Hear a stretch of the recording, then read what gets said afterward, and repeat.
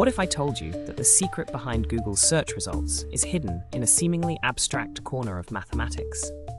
The answer lies in eigenvalues, a concept from linear algebra that powers the famous PageRank algorithm. Imagine the web as a vast network of pages, each linking to others. Google needed a way to rank these pages by importance, not just by counting links.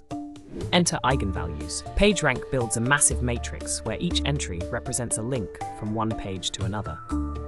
By cleverly applying linear algebra, Google finds a special vector, the so-called principal eigenvector, that reflects the steady-state probability of landing on each page after clicking links randomly.